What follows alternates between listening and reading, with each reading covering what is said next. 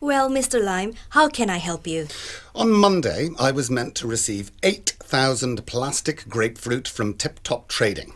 Yes? The delivery was made on Tuesday. Oh dear. And instead of 8,000 plastic grapefruit, I got 800,000 plastic pineapples.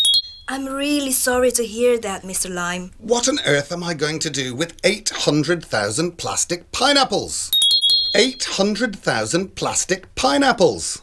That's totally unacceptable. I didn't even have anywhere to put them. And pineapples are so much bigger than grapefruit. It must have been very inconvenient for you. It certainly was.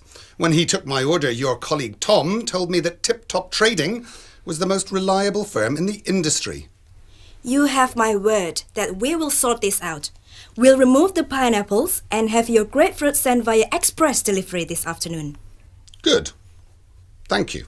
And we could include some of our latest edition imitation oranges to make up for the inconvenience. Oh, well, that would be nice. They're made with revolutionary premium 4 orange, laser curve definition technology. You will be the first to have them. Wow, now that's good customer service. Tell me, do you have any other artificial fruits in this range? Yes. Well, it's a bit of a secret, but you're a trusted client, so I think I can tell you. Go on. We're about to unveil a new Imperial Lemon. Really? I can't tell you any more for now, but Yes?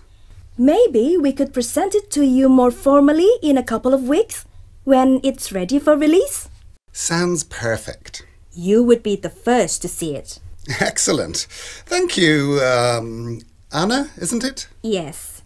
A very pretty name. Thanks. It's spelled the same forwards and backwards. Is it really?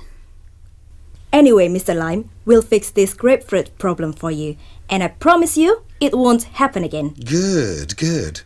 You're new here, aren't you, Anna? Yes. Well, I look forward to working with you.